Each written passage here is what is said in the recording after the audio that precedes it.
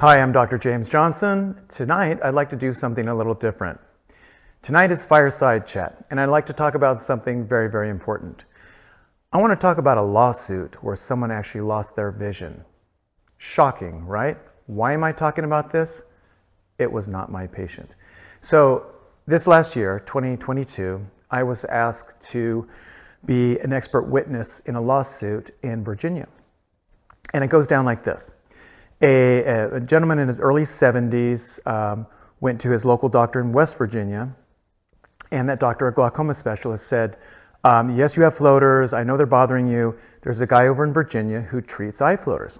So this patient, trusting his local doctor, went to Virginia to this vitreoretinal specialist and got the evaluation, and this doctor says, yes, I can treat you. We can treat you right now.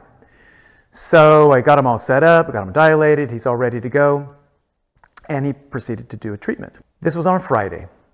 Saturday morning, the patient is not seeing as well. Something is wrong. Vision's a little cloudy, he says. So he tries to track down the doctor, gets the answering service, finally gets in touch with the doctor. The doctor says, well, come on in on Monday, and we'll take a look. So he does, shows up on Monday, and they go through the usual screening, visual acuity. Prior to the procedure, his vision was 20/20. Now it's 20/40. That's worse. The young woman who is the ophthalmic technician uses a handheld pressure measuring device and checks his pressure. The pressure measures at 18. Okay, that seems normal. So the patient goes on to talk to the doctor, and the doctor says, well, you know, the vision's down, and that's normal, but the floaters look better. The floaters definitely look better, and tries to reassure the patient and says, you know, come back in 6 weeks, and we'll do the other eye. So patient is compliant and follows directions, sort of. So about 4 weeks later, this patient returns back to the office, kind of on an urgent visit, and says, I'm not seeing out of my left eye. And so it goes through the usual process, comes in. Visual acuity now is shockingly worse, not even on the chart. I mean, it's off the chart.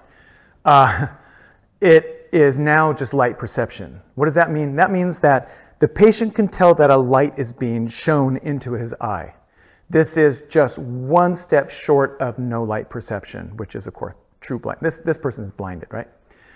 So the doctor checks the eye pressure, and it measured at 72. The handheld device measured 18, so the technician says. The doctor measures at 72. This is, we have a visitor. By the way, this is not even my cat, but has taken a liking to me. So anyways, the doctor brings him in and basically blames the elevated pressure on a previous cataract surgery done, a couple years prior, where there was a little bit of vitreous strand kind of coming forward there. Like, I've done cataract surgery. This is a relatively minor mishap. It doesn't cause elevated eye pressures. It doesn't cause loss of visual acuity. It can cause some I take that back. It can cause some macular edema, and there's a very simple snip with the laser to cut that little strand, and usually everything resolves. So anyways, the doctor sets him up blames the previous complications of the previous cataract surgery, sets up the patient for an emergency vitrectomy the next morning.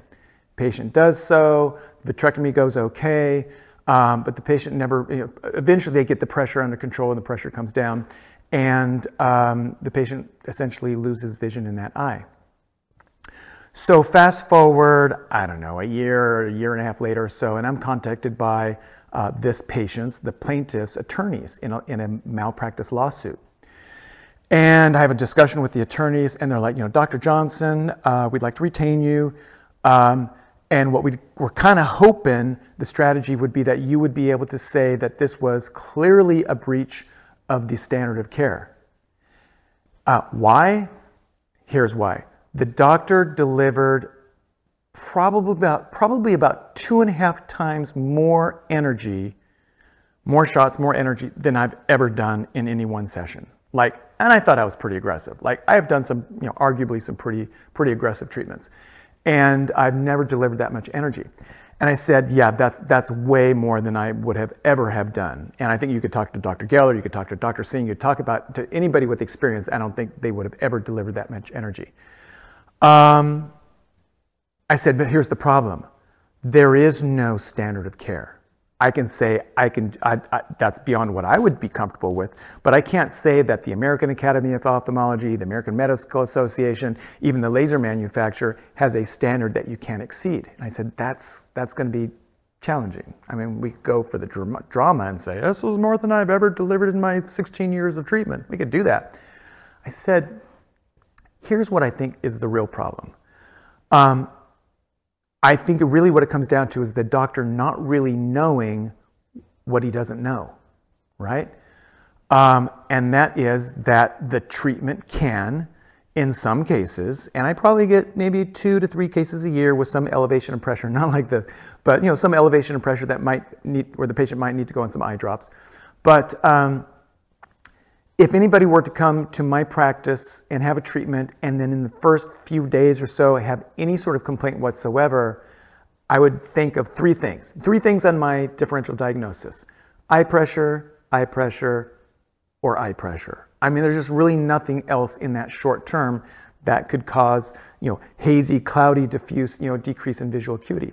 So, and that was kind of my strategy was the doctor wasn't thinking, They were relying on Susie, the ophthalmic technician's measurement with a handheld device, which is notoriously not accurate at very low pressures and very high pressures, right? It's pretty good as a screening tool in the mid-range there, in the normal range, maybe slightly higher.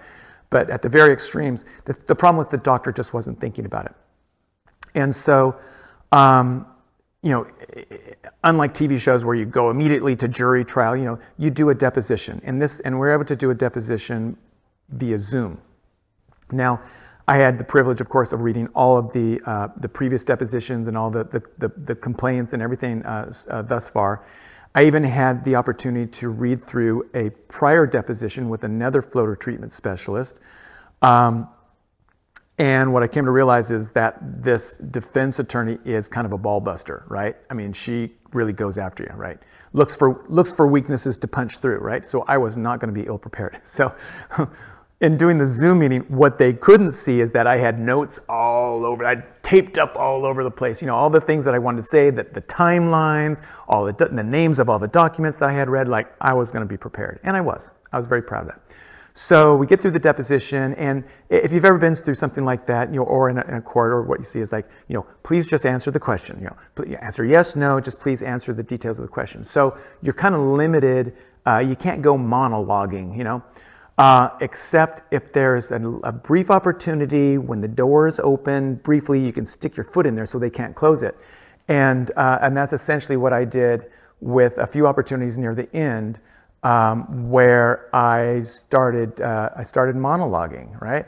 And it would be something like talking about what would be my 3 things that I would be thinking about: pressure, pressure, pressure. I would be checking it myself. I wouldn't be relying on somebody else's measurements, and so on and so forth. So I think I was very proud of and it's the first time I've ever done something like this. I was very proud of it. I really felt like I advocated for this patient, who I think he got a real raw deal. And I found out that the case settled about 3 or 4 weeks afterwards. I don't know the amount and the sum. It doesn't matter. He's never going to get his vision back. But I can tell you that doctor is probably not going to be treating floaters. So what's the take home from this? If I were If I were a better businessman, I would never be talking about complications because I don't want to scare you away. But the reality is that's part of medicine, right? I mean, it's not an exact science. It is an art. And the reality is if this were easy, everybody would be doing it. But here's some interesting observations, I think. So if any of you have been following me or know my backstory, I've been treating eye floaters exclusively in my practice for 16 years. The first 14 and a half or so, I was in Southern California, in Irvine. And right around the beginning of the pandemic, I had it in my head that I want to buy a house. I was out of a divorce. And And housing is just not affordable in Southern California. And I didn't want to get into that situation of like living above your means and paying ridiculous amounts for a house. So I started looking around. I decided to move to North Texas here in Dallas area, Dallas-Fort Worth area. And so I moved my practice, during a worldwide pandemic when there were travel restrictions and everything. So, I hit the ground not running, but, kind of crawling. Business was slower here in Texas. And I figured, well, I moved and it's a pandemic, right? And I was busy doing other things, landscaping, getting the house in order. What I didn't realize, and it really kind of caught me off guard, was there's a lot of doctors treating floaters now. In part, I kind of blame the laser manufacturer who is telling everybody, hey, our laser treats floaters. And really? Is this what we're going to do here? Yeah. This laser treats floaters. Get our laser. You need a YAG laser, of course, for everything else that you do. You can treat floaters. And so, in fact, even just recently, a couple weeks ago, I decided, hey, I'm going to do a little Google search. And I Googled, eye floater treatment, California. And I was amazed. There was just a list of doctor after doctor after doctor, people I've never heard of, but apparently everybody with a YAG laser, everybody with this particular type of YAG laser is treating floaters. And it's also interesting because on my registration paperwork, when you come in as a patient, I've got a 2-page, very simple a form to fill out. And one of those questions has always been, have you had previous treatment for floaters? For 14 years or so, that was always left blank with a few exceptions. But for the most part, nobody had previous treatment. They're coming to me for their first treatment. And that's just kind of what I expected. And that has been changing. So more and more people have had some previous treatments, or people are contacting me and like, yeah, I had my treatment in Kansas City or Chicago or whatever. And when I have a chance to talk to that patient, usually when they're in my office, I'll kind of lean in and I'll say, so what was that experience like for you? I just kind of want to get a feel for what's going on there. And very often they'll say, oh, it was very quick. The doctor spent maybe about 5 minutes or so. And I'm like, well, how many shots of the laser do you think? And they're like, I don't know, 80, 60, 80, maybe more than 80, but less than 100. And I'm like, for point of reference, it'd be very common for me to fire 600, 800, maybe even 1,000 shots. That's just what you need to do. Now, I wouldn't blame anybody for being conservative in their treatments because you do have to kind of build up that. But you have to build up to that. And the way that you build up to that is do a lot of treatments. I've been doing this, again, 16 years exclusively treating floaters. I have probably done, in fact, for this deposition, I had to kind of prepare, over 12,000 procedures. How many times have I fired the laser? I don't know, 15 million, 18 million, a ton. And I'll tell you, with that much experience, I've never had anybody lose vision, require surgery to fix anything. I have had patients with elevated pressures, manage them appropriately with drops. They might be on drops for a few months or so, and then it goes away. Nobody's ever had a permanent elevation eye pressure. I've had a pretty good run. But it's still hard. Like this last week, I had a woman who's Brazilian, lives in Southern California. She came out here to see me. She delivers food with Uber Eats or DoorDash or whatever. So she worked extra hours and really saved her money, coming to me just desperate for relief. And I did a first treatment on Monday. It was hard. She'd had multiple optical challenges, previous PRK, previous LASIK, previous RK with the incisions, PRK, a multifocal lens implant, and pupils that wouldn't dilate very well. It was like the perfect storm of optical challenges. And I could get some of the stuff in the front half of the eye, but I think the stuff that was really bothering her was in that back posterior aspect there. I couldn't even get at it, couldn't even see it clearly, right? So she comes back after day number 1 and she's like, Dr. Johnson, it's not that much better. And I took a look in there again. I fired a few shots in there a bit. And I just said, I don't think I can deliver value for you. Like here, and now that you've come back with that feedback, now I have a better understanding of what's going on. And I don't think further treatment makes much sense here. And furthermore, since I'm not delivering value here, I don't want you to pay me. Oh, Dr. Johnson, I should pay you something. No. The way I look at it is this. She has nobody to trust except for me for my recommendation to treat. I want to honor that. I want to do the right thing. And even though I tried and couldn't deliver the value, I don't feel like I should be taking her money. And in fact, I said, save that money and use it towards a vitrectomy, because I think that's the only way they're going to be able to get that cleared out there. And good luck to the vitreoretinal surgeon trying to work on that eye, because the optics were really, really bad. Anyways, I probably shouldn't be telling this story. I don't want to scare people away from the practice, but so what are the take-home messages? There's a lot of doctors treating floaters now. I totally get the logistics. I totally get the finances, the trust and the hope and the optimism of going to somebody local. And some of these doctors, by the way, are accepting insurance. Okay? But I don't think that they have the skill set. I don't think they have the experience. And since they're just dabbling with the treatment of floaters, I don't think they're going to get the experience. In no way they're going to catch up to me. But I totally understand why someone would try to go to somebody local. The problem is that if you don't have the experience, you don't know what you don't know. You don't know how to do the difficult stuff, but if there's a complication, like in this case with the elevated eye pressure, he didn't even think of it. Didn't even think of it. And in that case, because it was neglected, this patient did have some depression, some other mental health issues, and so maybe you say, well, why didn't he go in earlier? Well, you know what? I'm not here to judge that person. You don't know. You don't know what you don't know. You don't have the skill set. And so if you're looking for somebody to treat your floaters, you should go to the person that has the most experience and will treat you fair. It's not a money-back guarantee. That's just saying, look, if I can't deliver value, I don't think that I should get paid.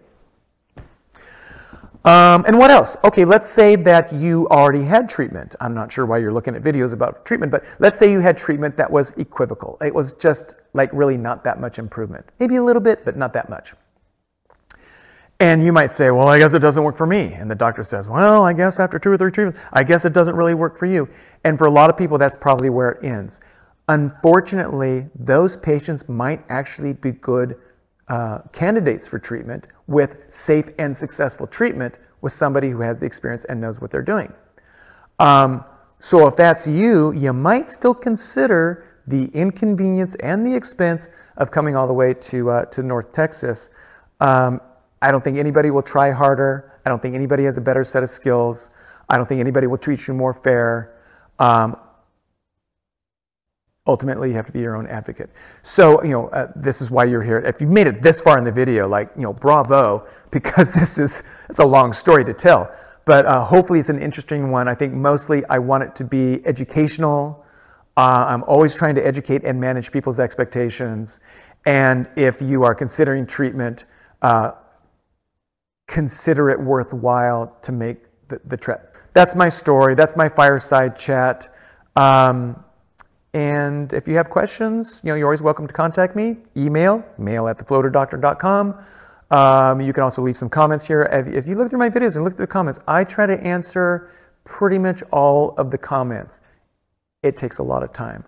But it just shows, I guess, kind of my dedication to the craft and that I get it, right? I get the floater problem, right?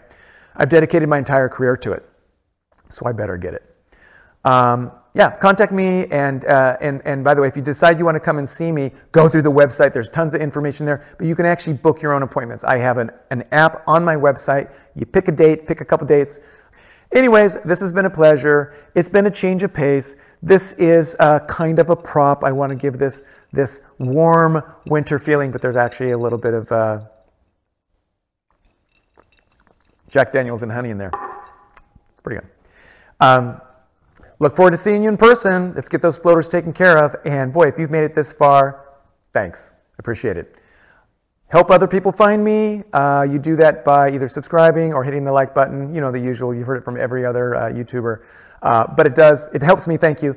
I'm not monetized, not yet. But mostly it helps other people who are trying to do their due diligence and their research it helps them find me, and that way you're helping them as well. So thank you very much.